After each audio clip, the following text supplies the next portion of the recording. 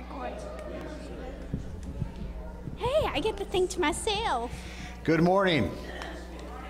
Thank you for coming out during the terroristic threat of the virus. I'm glad you're here. We'll make announcements more about that in a little bit, but we're going to begin the worship service. And if you're capable, would you stand with us as we begin singing today?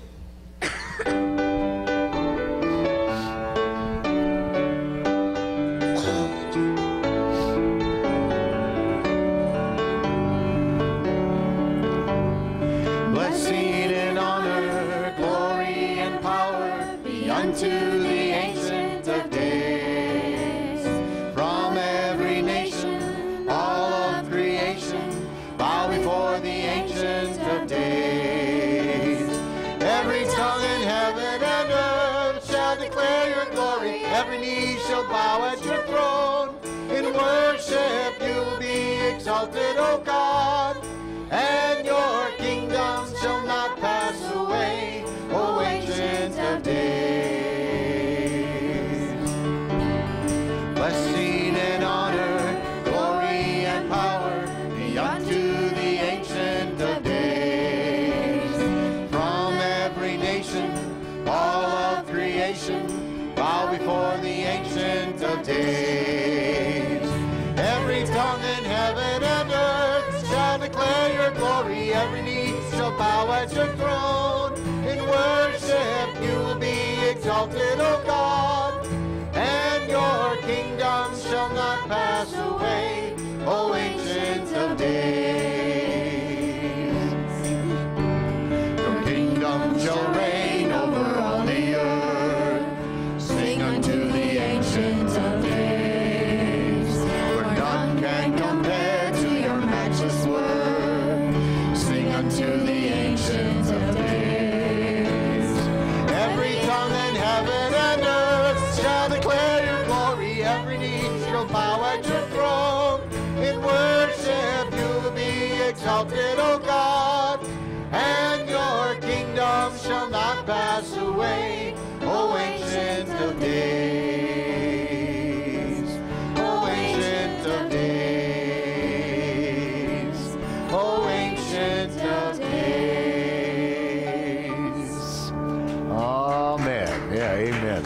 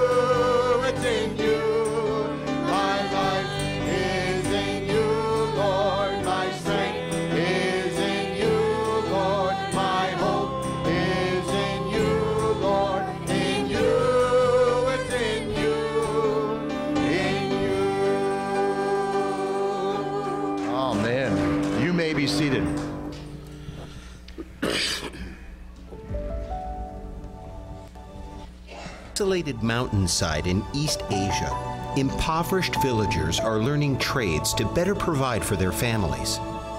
As they work, they hear the story of Jesus in their own language.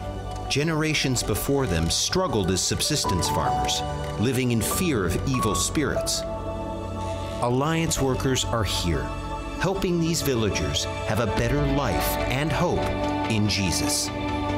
Near a dusty plain in Southeast Asia, littered with landmines and remnants of war, a network of home churches is bringing life where death once reigned. People are meeting Jesus. Sisters share with brothers. Neighbors share with neighbors. Former enemies are finding unity in Christ. In this area once considered a wasteland for the gospel, vibrant alliance fellowships are springing up. In a sprawling West African city, a young man once called cursed for his physical deformity and turned away by his family is hearing a different message. Love and acceptance, a family to belong to, a new identity in Jesus. As many of our workers discipled him, his life was transformed. He can't help but do the same for others now. God is opening up new pathways to ministries like these around the world. As a movement of Alliance believers, we follow Jesus' example and commands, loving and helping people in his name. We are serving communities through vocational expertise that impacts the whole person and their society. We are multiplying church networks that create even more churches to serve the unreached in their communities and beyond. And we are developing people who will disciple others to be leaders with a passion for Jesus. From our founding, Alliance people have come together to take the gospel to the neglected places where Christ's name has not been named.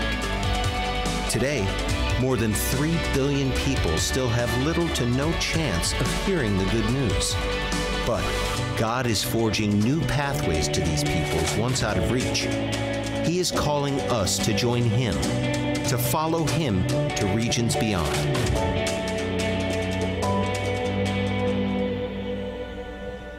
Amen. Well, Lord willing, we're going to have our missions festival conference the weekend of Palm Sunday with Jerry and Shelley Crott. This is the adult version. There's one with the child's silhouette on there on the back table and also in the entryway. If you want to do a faith promise to support those who are serving in regions beyond, and we encourage you to do that. Our goal again this year is $13,000 toward our Great Commission Fund. And the way that it works is you fill out one of these cards, you put it in the offering plate, and we total up the numbers of how much has been promised by faith, and then that's between you and the Lord, whether or not you fulfill that, and obviously you're trusting God to do that. That's why you put that number in there. And so we encourage you to pick up the faith promise cards as you leave this morning, either on the back table here in the sanctuary or out in the foyer. So the governor today, if you haven't heard yet, just made an announcement that starting this Wednesday, schools are closed. And so if you have children in your home that go to public school, you're going to have to figure out what to do with them starting Wednesday. However, the governor also said, when I read it just a few moments ago, that they're trying to make some kind of exceptions for people in the health field as well as emergency responders, so that those people aren't trying to figure out what to do with the kids now that I'm trying to be serving in fire department or police department or in the hospitals or whatever. I imagine that's going to unfold in the next couple of days, and so be listening to your news to find out exactly how that's all going to play out. Obviously, it all has to do with this COVID-19 or coronavirus that is causing the world to somewhat what I would consider panic. By the way, this is a special announcement just in this morning. I happened to stop by Super One. They had toilet paper on the shelves just in. As soon as church is over, you might want to go over there, so I'll just let you know. It's weird. I mean, none of us, I don't think, ever experienced something like this in our lifetimes before to this degree. But here's the thing. President Trump has declared today a National Day of Prayer for this situation. So that's what we're going to pray and focus on, okay? So join me in prayer. Lord, I think of that scripture that does say that, God, you don't give us a spirit of fear, but of love, power, sound mind, or common sense. Heavenly Father, we are in a global pandemic, according to our leaders. People are afraid of this bug because it's pretty wicked, I guess, when you get it. And it certainly causes death to people who have extenuating circumstances. Lord, we do pray for those families who have suffered death. Lord, this is not a joke to them. They're grieving loss of their loved one, and so we pray that your Holy Spirit will bring comfort. You will manifest yourself in their lives, Lord, if they don't know Jesus, that at some form, in some way, they will discover your wonderful peace and salvation. We pray for those individuals who are struggling with this sickness around the world. It's pretty ugly from the sounds of it, so we just pray you'll give them strength and then be able to get through it. Ultimate, Lord, I pray that we just talked about how you can redeem suffering. Right now, our world is suffering panic and fear, paranoia. They're attacking each other in some cases. And God, you are on the throne. That has never changed.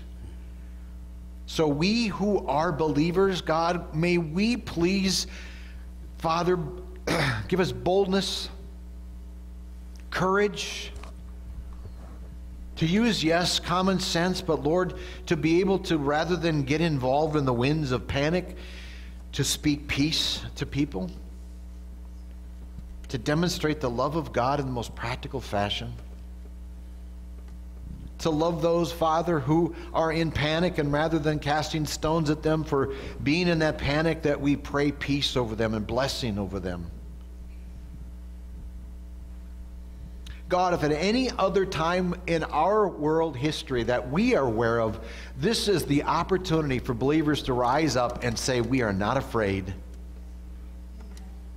that we are in the hands of God, and if God should desire that we go through this, then we'll go through it. If we die as a result of it, that's not the end. That's the beginning. That's the promotion.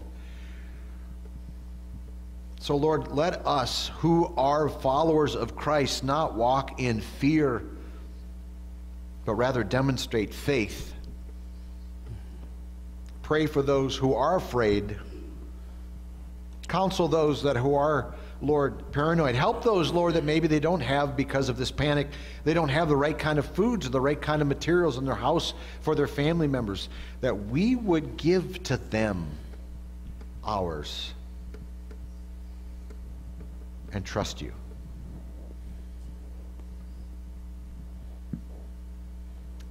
Lord, I just pray that through all of this, that you will at some point allow people to look up, encourage people to look up and know that you are God. So I do pray, Heavenly Father, that you will blow with the wind, the same wind, if you will, the same breath of God that created the universe. With that same breath, now you will eradicate this virus and destroy it and remove it, and everybody will recognize, because it happens so suddenly, that it is God and God alone. Lord, be with our people, protect them from getting sick at every level. Be with those who are already sick. God, bring healing to their body, give them strength. And thank you, God, that we can meet together and gather together in the name of Jesus Christ and worship you. Be blessed now as we continue to honor you with song and giving of ourselves, our finances, etc. Be glorified, I pray in Jesus' name. Amen. By the way, I was told this morning that one of the things the governor said was that he's encouraging no more groups than 10. Again, he'll have to make that mention when that's supposed to start and all that kind of stuff. But just, if you have email, just stick to your emails. If we send out an announcement at church, you'll get it. We're not making any announcements at this point, but we're just letting you know. There are churches today that are closed because they're just acting prudent, trying to control this thing if they can. And if we feel that that's what we need to do, the elders actually are scheduled to meet tomorrow night for a regular meeting.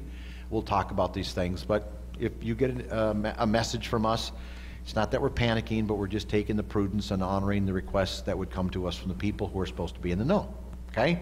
At this point, we're still planning next week. We're still planning on Easter, celebrating the resurrection. You know what? If we don't meet in church, we're still going to celebrate the resurrection, so we'll just keep going, all right? All right, so let's continue now to worship our Lord together. Ushers, will you come, please? As we sing the song, will you please receive the morning offering?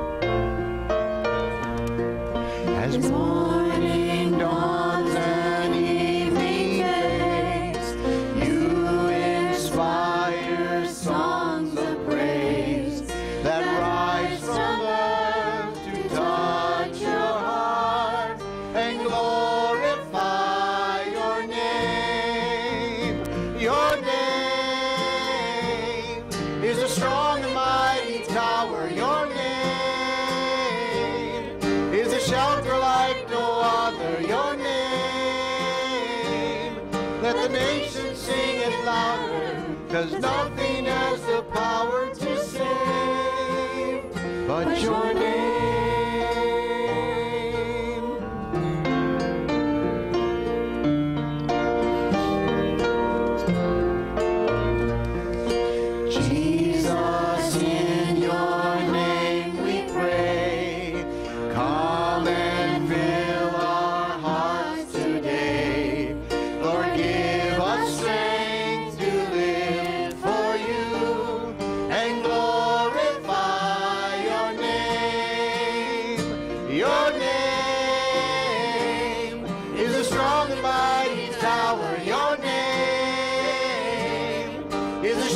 like no other, your name. Let the nations sing it louder, 'cause nothing has the power to save. But your name is a strong and mighty tower. Your name is a shelter like no other. Your name. Let the nations sing it louder, 'cause nothing has the power to save but your name.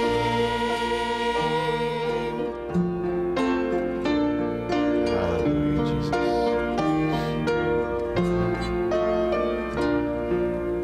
Amen. Amen. You may be seated. Say, just to give you some comfort regarding that virus thing, there are, I think they said now 35 cases in the state of Minnesota. Not one of them were transferred among Minnesotans. They all came in from outside. So that's why the governor's taking these extra precautions just to keep people separated for a period of time, that might blow over.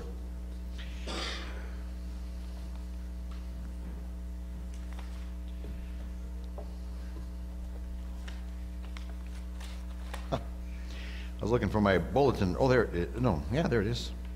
I wanted to share something that I forgot to share with you. The SDI, that was the assessment that we're going to be taking. I sent the information to the district and in the process of putting everything together. But I just wanted you to know there are 32 of our people that are going to be a part of that, which I think is a fabulous representation. Yeah, go ahead. That's great. I know some of you can applaud even if you're not doing it. That's great. I know everybody can't, or somebody feels that they probably aren't supposed to, and that's okay. But we have a good representation. Right now, again, everything's on schedule according to what we've been planning. We'll just see where that goes as things unfold. Youth, I just wanted to make sure that you're aware of, this is grades 6 through 12. At the Chisholm Assembly of God, Youth for Christ is having a thing called Awaken. That'll take place the evening of the 27th of March and Saturday the 28th. And again, until you hear differently, plan for these things. And there's other announcements in your bulletin that I hope that you will pay attention to as we move toward not only our missions conference, but also after that, our Easter weekend. All right, so that being said,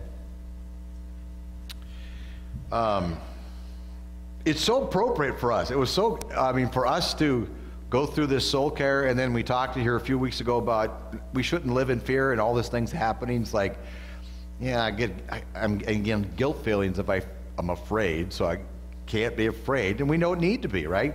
God's in control of all things. But we do take precautions, and that's why some of these things are happening. As we talk about that, not to be afraid, that moves us into what we're going to talk about today. We had started on this last chapter of soul care on the area of deliverance. And you are and I am being challenged, I think, by God to elevate our maturity and understanding of what God has for us and what God wants us to be a part of. So for a few months now, we've been examining the health of our redeemed soul. Hopefully, we've been self-examining as we've been going through this process. There were 7 transformational principles for a healthy soul. Again, let me bring those to us just in review. Our identity is in Christ.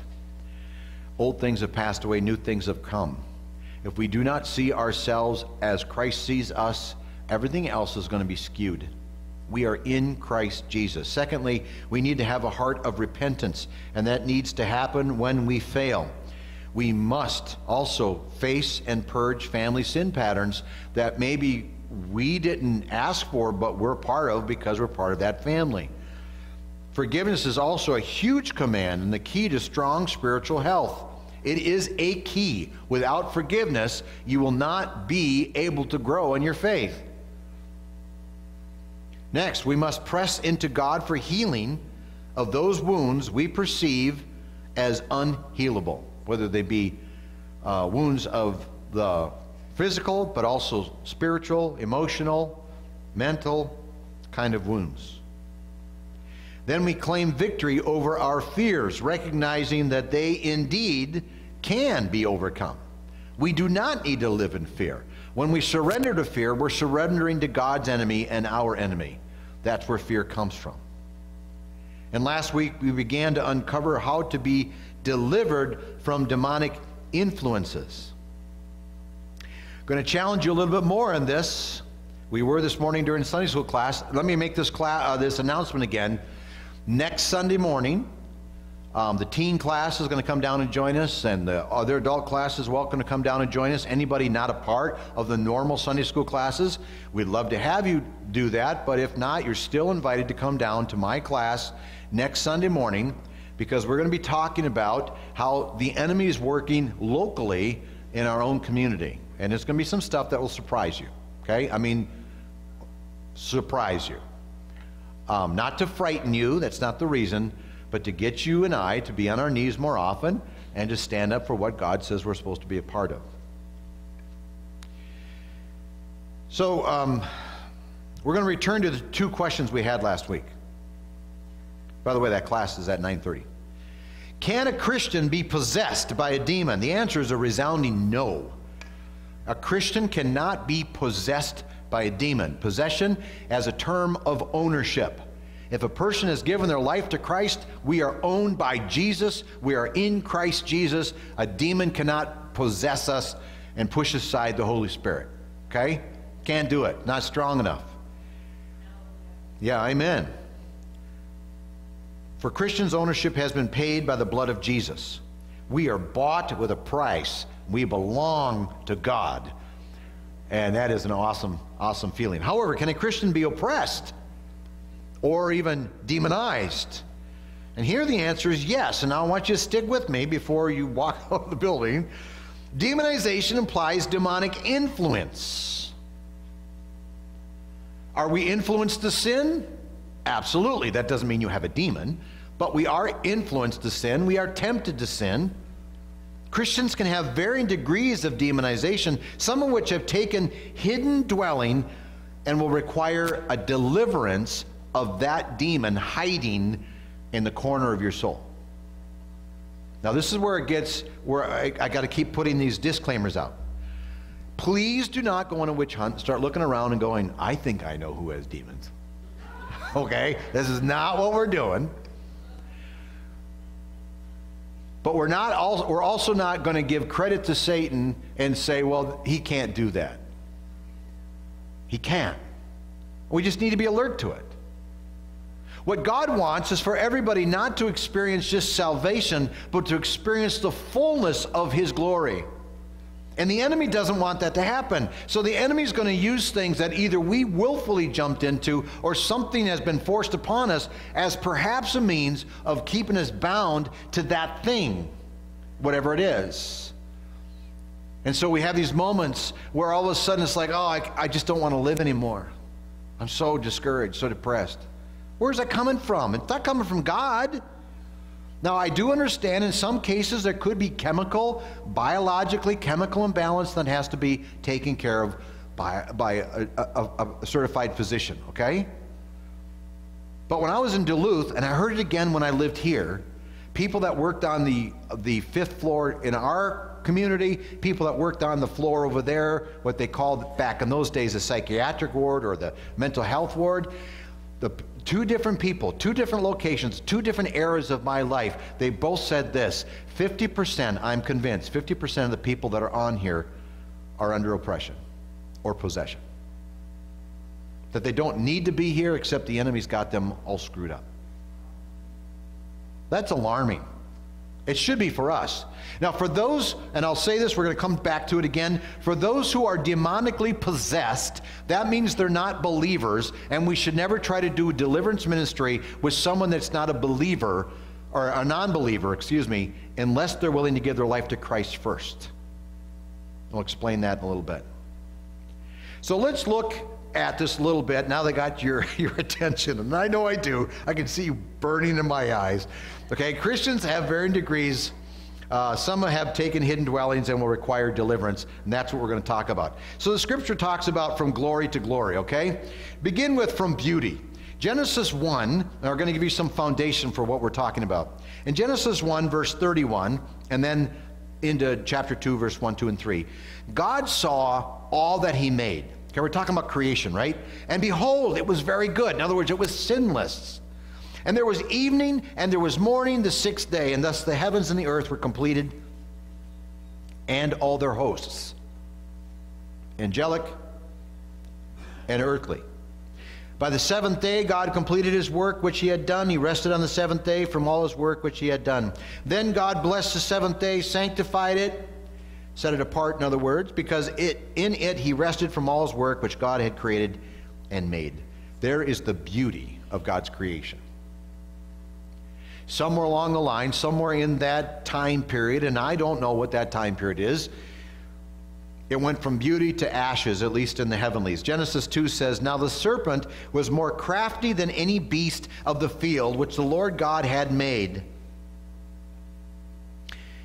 And he said to the woman, Indeed, as God said, you shall not eat from any tree of the garden. And the woman said to the serpent, From the fruit of the trees of the garden we may eat, but the fruit of the tree which is in the middle of the garden, God said, you shall not eat from it or touch it, or you will die. The serpent said to the woman, You surely will not die. God knows that in the day that you eat from it, your eyes will be open and you will be like God, knowing good and evil. When the woman saw that the tree was good for food, it was a delight to the eyes, and the tree was desirable to make one wise, in other words, knowing both good and evil, she took from its fruit and ate, and she also gave it to her husband, and he ate. And then their eyes of both of them were open, and they knew that they were naked, and they sewed fig leaves together and made themselves loin coverings. They heard the sound of the Lord God walking in the garden in the cool of the day, and the man and his wife hid themselves from the presence of the Lord God among the trees of the garden. And the Lord God called to the man and said, Where are you? And he said, I heard the sound of you in the garden. I was afraid because I was naked, so I hid myself. And God said, Who told you you were naked? Have you eaten from the tree of which I commanded you not to eat? Doesn't this sound like a parent with a little child? Did you do that after I told you not to? And the response is like a little child. The woman you gave me. She gave me from the tree and I ate it. And the Lord said to the woman, What is this you have done? The serpent deceived me and I ate. And the Lord said to the serpent, Because you have done this, cursed are you more than all cattle, and more than every beast of the field. On your belly you will go, and dust you will eat all the days of your life. And I will put enmity between you and the woman, and between your seed and her seed. He shall bruise you on the head, and you shall bruise him on the heel, which was a prophecy, by the way, about Jesus Christ coming to redeem us. To the woman he said, I greatly multiply your pain in childbirth. In pain you will bring forth children, yet your desire will be for your husband. He will rule over you. And then to Adam he said, Because you have listened to the voice of your wife and have eaten from the tree about which I commanded you, saying you should not eat, cursed is the ground because of you. In toil you will eat of it all the days of your life, both thorns and thistles it shall grow for you, and you shall eat the plants of the field. By the sweat of your face you shall eat bread till you return to the ground, because from it you were taken, for you are dust, and to dust you shall return. Now the man called his wife's name Eve, because she was the mother of all the living. And the Lord God made garments of skin for Adam and Eve, and clothed them. Then the Lord God said, Behold, man has become like one of us. Isn't that what the devil said would happen?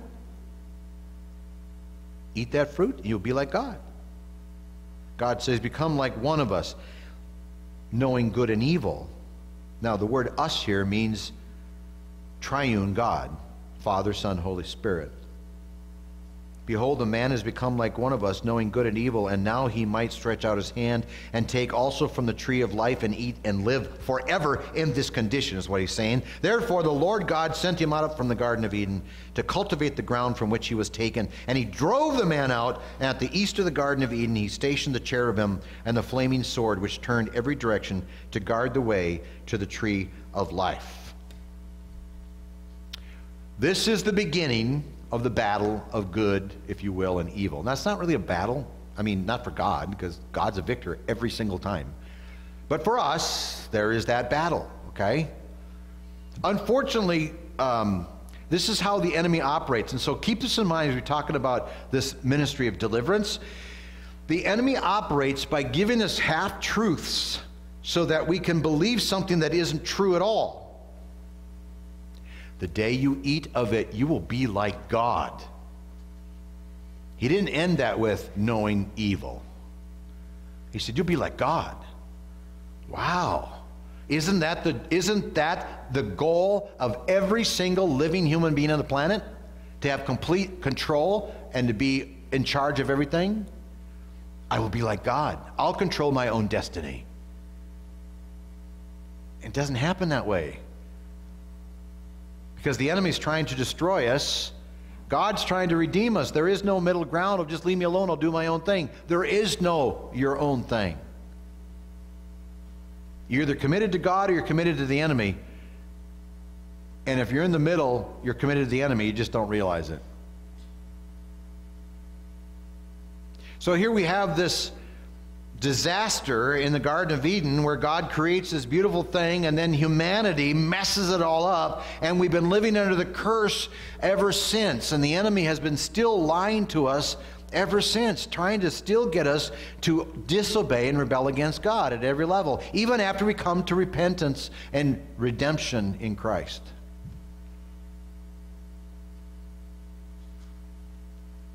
The problem is we have now, because of all this curse in the world, instead of a biblical worldview, an earthly worldview. We look at things through our filter rather than God's filter, the way He originally designed it to happen. So we need to restore a biblical worldview. Look in Luke chapter 4, verse 18 and 31 through 7.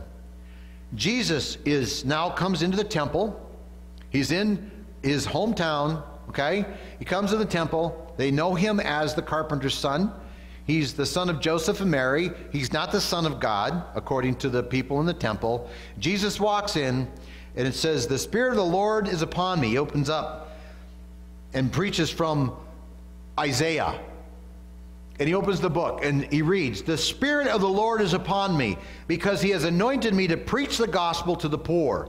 He has sent me to proclaim release to the captives and recovery of sight to the blind, to set free those who are oppressed, to proclaim the favorable year of the Lord. And then He came down to Capernaum, a city of Galilee, and He was teaching them on the Sabbath. And they were amazed at His teaching, for His message was with authority. Okay? So He proclaims who He is in reality, not who they think He is. Then He takes that and begins the ministry of what He just said He was called to do. He goes down to Capernaum, a city of Galilee. He's teaching them on the Sabbath. They were amazed at His teaching, for His message was with authority. In the synagogue, there was a man possessed by the spirit of an unclean demon. So He's in church, if you will. A man's there who has a demon, and he cried out with a loud voice, let us alone. So in this man was more than one demon.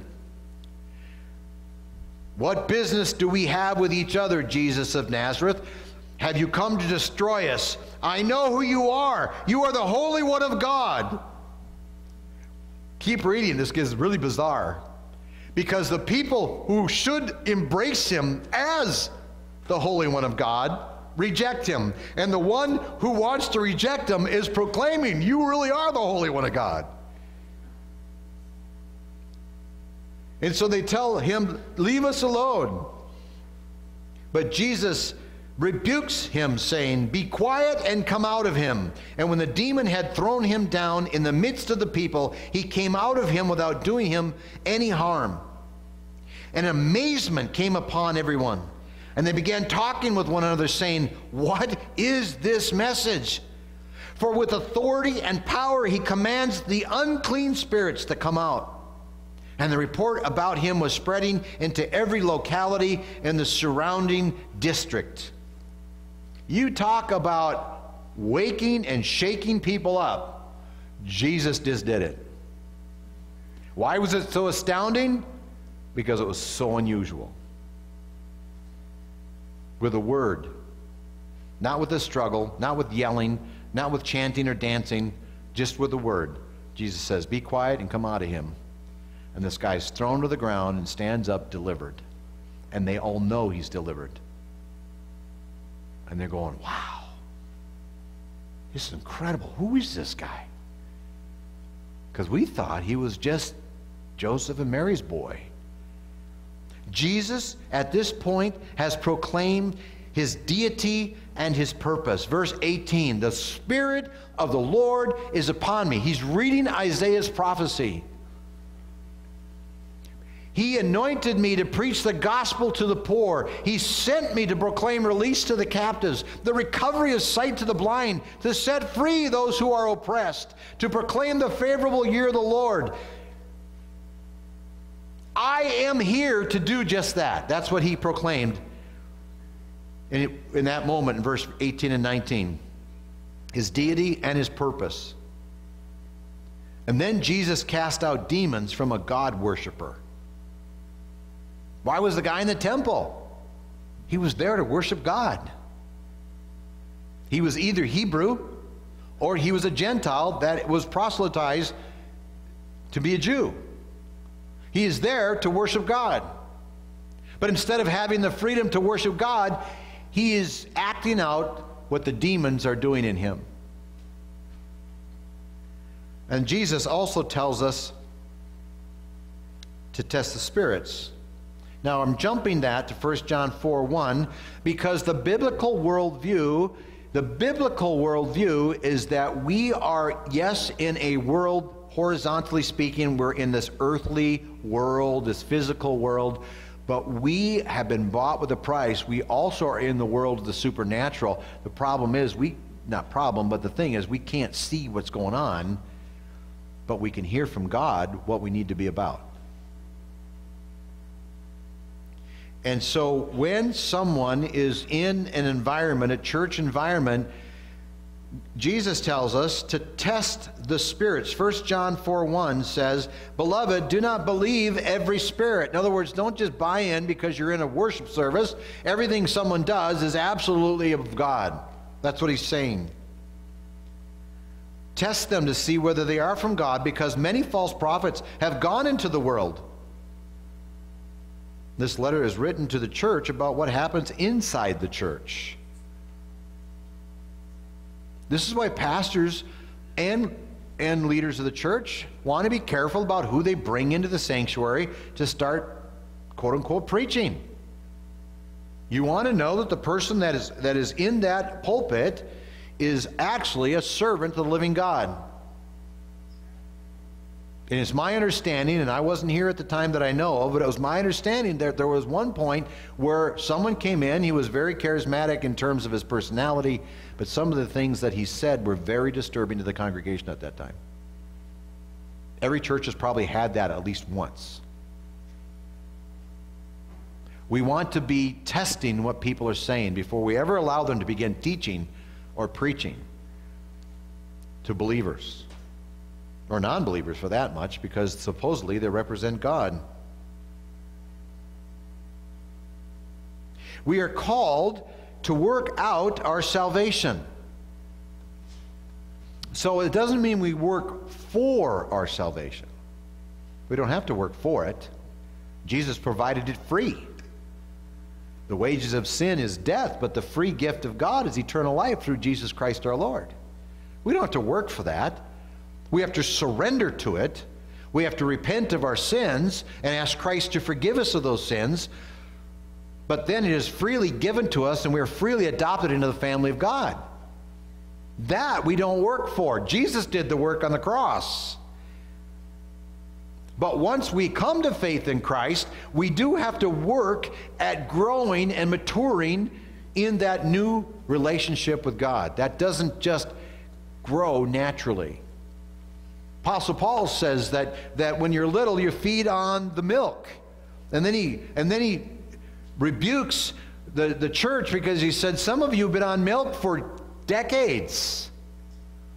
How many children would survive if when they're 3, 6, 10, 15, 20, they're still just drinking milk? That's the imagery he's trying to give to the church. You've got to grow in your faith. We all do if we're followers of Christ. So we're called to work out our salvation. Philippians 2:12 says, "So then, my beloved, just as you have always obeyed, not as in my present only, but now much more in my absence, work out your salvation with fear and trembling." Understand, this is a very important thing. This is a very serious thing. At salvation, our sins are forgiven, removed, and we're made perfect in Christ. However, we still struggle with sin. We know that. We are now returning from the worldly curse culture back to the kingdom of God culture. Our salvation is secure in an instant. Our sanctification takes one longer than a lifetime, one day longer than a lifetime to actually completely perfect. So this is where it begins. This is where the separation of our holiness got damaged by sin. And Christ says you can come back to redemption and salvation, but there's also the evil is at work in the world. And so we have to be prepared. Can Christians be oppressed or demonized, not possessed? Yes, they can. Christians, as a matter of fact, are called to a restoration ministry. It began with the 12 disciples. In Matthew 10, verse 1, Jesus summoned his 12 disciples, and he gave them authority over unclean spirits to cast them out and to heal every kind of disease and every kind of sickness. And you might be sitting here going, I hope not, because I hope you know your Bible better than that, but you might be saying, oh man, that'd be so cool to have that. Well, guess what? He gave it to us too. It continues with all his disciples. Matthew 28, verse 18. All authority, Jesus says, has been given to me in heaven and on earth. Go therefore. The implication is, and I'm giving it to you. So go therefore and make disciples of all the nations, baptizing them in the name of the Father, Son, and the Holy Spirit, teaching them to observe that all I commanded you. And lo, I'm with you always, even to the end of the age. What did Jesus say his ministry was? What did we read at the beginning when he read from the book of Isaiah? He said, here's my ministry.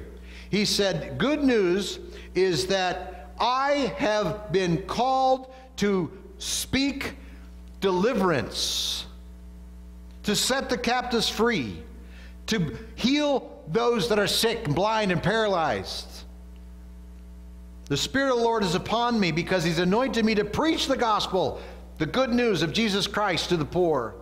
He sent me to proclaim release to the captives and recover of the sight to the blind, and to set free those who are oppressed, demonized, and to proclaim the favorable year of the Lord. And then he says, all my authority now I'm given to you. Go and do the same. Do you honestly see yourself as someone that can do that? I hope so. Because if you are a follower of Jesus Christ, we are the ones that are supposed to go. Later on in the book of Acts, it says that all the power of the Holy Spirit came down upon us, and we received the power to be his witnesses in Jerusalem, our local town, Judea, our surrounding area, Samaria, among those people that are outcasts in the world, and to the uttermost parts of the earth.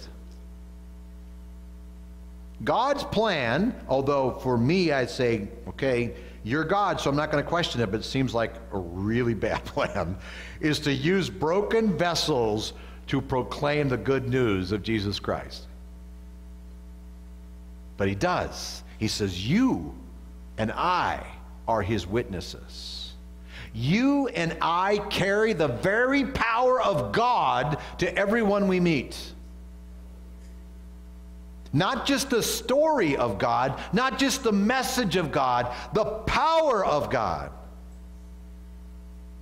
And we have the authority of Jesus Christ to go into the darkest corners and be able to preach and to teach and to deliver and to minister and to pray for healing.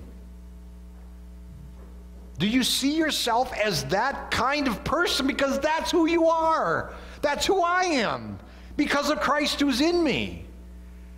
The enemy has done this terrific job of convincing us, well, that's why we have missionaries and pastors. God delivered all people so that they might help in the mission of delivering others. And there are people in our society that are waiting for the touch of God, and God said, you who are believers, and me, you're my voice, you're my love, you're my expression of physical presence. And if we're not going to do it, who is? Because the devil won't. The world won't. The kingdom of God is the reversal of everything that went wrong when sin entered the world. It is the restoration of everything back to the way God intended it to be. One day there will be a new heaven and a new earth. We are working toward that end game. One day Jesus is going to come again, and he's going to rapture the church, and then he's going to establish the new heaven and the new earth after the 1,000-year reign. One day it will be back to the way he originally designed it to be. But until then, he says, go into all the world and be my witness.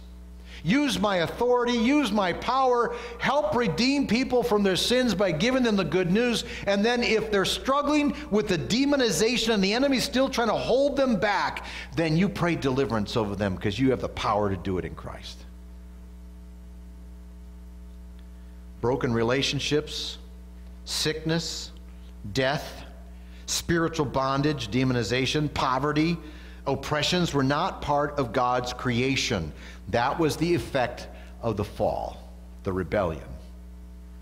Jesus did deliverance. Making disciples involves the work of Jesus. And we ought to do the things Jesus did. And we ought to try it, if we've never done it, believing God at his word. I'm going to ask a question. Please don't raise your hand. Don't even nod.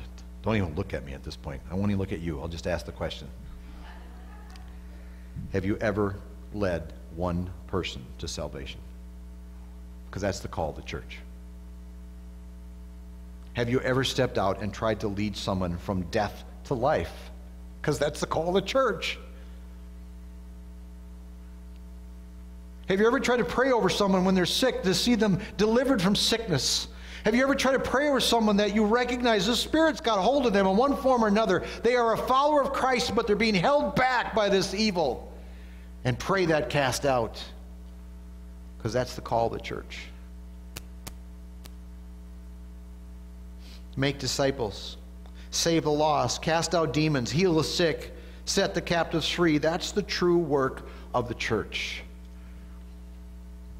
And it doesn't take a scientist to figure out the church isn't doing its job. At least not in the U.S. And people are suffering as a result of it. We can't be responsible for the entire church, but you know what? We can be responsible for us. Last week, I asked you to fast, or begin a fast. I thought mine was pretty easy. Oh, you get hungry between 10 and 3. Some of you have fasted things like material things. Some of you are fasting certain foods or foods in general. If you haven't started it yet, I'd encourage you to continue to do so. The reason is that there's some significance between prayer and then adding fasting, where we enter into a deeper and more intense relationship with God. I don't know what it is, but God calls it that we give up stuff that we just naturally want or like or do or that sustains us so that we can focus more intently on God, and God brings out in us this greater awareness of his presence and ability. So I'm asking, if you haven't yet, that you would. If you are already doing some form of fast, then continue it and fast until March 30th. Which is the day after this series ends. And then pray also during that time period, 5 moments, because when you fast, when you say to yourself, you know what, I hear you, God, I hear what you're saying, I need to get more into the game, I need to elevate my relationship with you, I need to be on the front lines rather than standing back in the supply line, the enemy is going to come after you.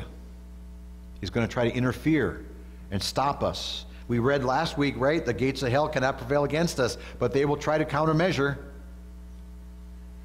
So pray. Our enemy will counterattack. Spend time alone with God in prayer. Are you putting on the full armor? That's what we talked about last week, right? Put on the full armor of God. Go to Ephesians 6 if you have to and pray through every element. But daily put on the full armor of God. Have a preparation for ministry. Ask God for opportunity. Here's where it gets scary. Ask God to give you the opportunity for ministry. Bring in my path someone that you want me to pray over or to share my faith with, or both. You ask God that, I guarantee you he will give you that. But then we have to be prepared to respond. Ask for an opportunity for deliverance ministry is coming. So we started this whole thing. I'm laying the groundwork for this, okay? We're starting this whole thing about, well, can a Christian be demonized, oppressed? I said yes. So what does all this have to do with it? Because some people in this congregation, it is possible the enemy has hidden in the recess of your soul to keep you in bondage to something that you just don't understand why it keeps coming back. We're going to talk more about that next week. Some of those things may be something that happened to you. Someone else inflicted this on you. You didn't do it, or you chose to do this in your past, and you just didn't think anything of it. Is the enemy hiding in the pocket of your soul? Are you ready to take ground for Jesus? I shared this morning during Sunday school downstairs, and I'll just share it in closing before this last statement. When I was in my preteens, 10 years old, something like that, I went over to a friend's house, and we went in his basement. It's dark, and he had a Ouija board. If you're not familiar with that is, that's a board that's supposed to be able to predict your future if you ask it questions. If you ask it yes or no questions, you put your finger on this little triangle thing, and it slides to either yes or no based upon the whatever giving you the answer. Of course, it's evil. It's what it is. It's the enemy trying to trap you into the demonic world. I didn't know that. And then if you don't ask it yes or no questions, it has numbers and has letters on the board, and it's supposed to spell out the answer. Well, I thought this was a bunch of hocus pocus, which actually it probably was. Because I would ask it a question, my friend said, okay, you put your finger on this thing and it's supposed to glide to the answer, so we'd ask it yes or no answers, or questions. And when he did it, it was like, you're just pushing it over there. And then when I did it, it went to the right answers. And I'm thinking, oh, it must be psychology or something. Years later, as I'm praying and asking God, Lord, I want to be fully devoted to you. I want to purge anything that I was a part of in my life that I shouldn't have been a part of. If there's anything, reveal this to me. He brought that experience back to me. Because that is a gateway to the enemy's camp. Things like this and astrology, or excuse me, astrology, witchcraft. There are certain movies, certain books that can do this. That's part of what we're going to talk about next Sunday, especially down in the Sunday school class. We might do it in innocence and ignorance. The enemy doesn't care. All he wants is an opportunity. And then he might enter into that individual and hide in the recesses of your soul, and you have this craving to do this thing over and over and over again, or you have ideas of suicide out of the blue for no reason at all, or you have depression times that come and they just overwhelm you and you're down for days. These things, yes, potentially could be chemical imbalance, but a lot of times the enemy's trying to make us believe all of it is so that he can keep people in bondage. And so next week and then the following week, we're going to have a communion service. You need to be praying. If you're coming to these services especially, you need to be praying, because God may may elevate something that is hidden in you, the enemy has used against you, and now he wants you set free. Or he may want to take you to pray for someone that's going through something and use you to help bring deliverance, so that you and I can experience the fullness of God's glory without these scars in our suitcase of our soul. Gives you something to think about, doesn't it? That's why I use a lot of scripture, because if I just told you this, it'd be, so what? But when God says it, we need to pay attention. So I'm going to invite the worship team to come forward as we close in this song. Invite you to join us in Sunday school next morning at 9:30 for those in that category of teens or adults. And of course, be back next week for our worship service, providing the government doesn't close us down. Let's pray together. Lord Jesus, when you knock on the door of the enemy, he will answer, and we are pounding with the authority and the power of Jesus Christ. So I pray, Lord, that we don't want to do this foolishly. So I pray for divine protection, a hedge of protection over all of us and over this congregation, over this facility even. I pray, Heavenly Father, that we won't go into this with fear and trembling, but rather we'll go into it with our awareness that we have Jesus in us, the power of the Holy Spirit flowing through us, that we are a walking testament to the goodness and the power of God. Let us be bold in this week when the enemy tries to either cast doubt or put up an argument or give us fear, that we stand on the Word of God and say, I will not surrender to the enemy, but I will stand for Jesus. And use us, Lord, however you desire. Let us be ready at your beck and call to serve you by serving others, especially in this arena we're talking about in deliverance, because it's new to so many. Let us just listen to your voice and respond in boldness, and let you do all the work that needs to be done as we just follow your lead. God, you offer us amazing grace, and it's with that grace now we are praying you will use us to see the captives set free, the chains are broken. Hallelujah, Lord. Amen. Would you stand as we sing our final song together, please?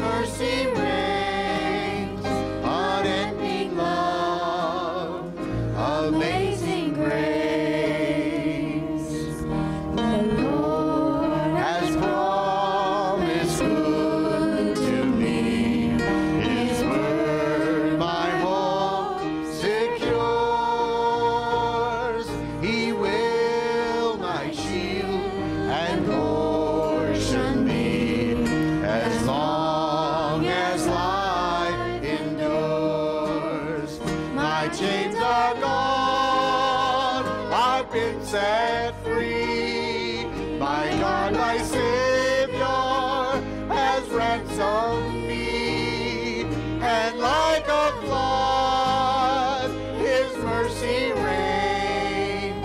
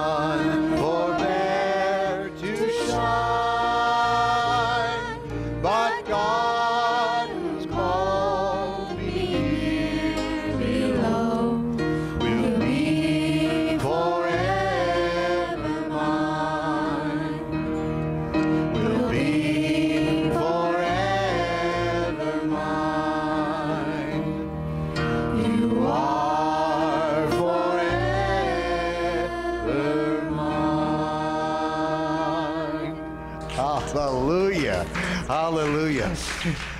To seal this, all God's people said, Amen. Amen. Go in God's peace.